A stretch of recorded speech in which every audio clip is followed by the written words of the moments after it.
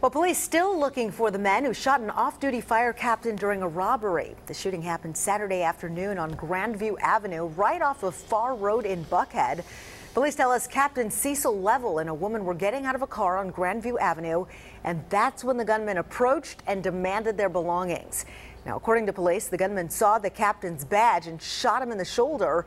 Medics took him to Grady Memorial Hospital in stable condition. Police say one of the gunmen was struck by a car when he was running away and may be hurt tonight. We're told the other man got away in a newer model Ford Explorer. Also in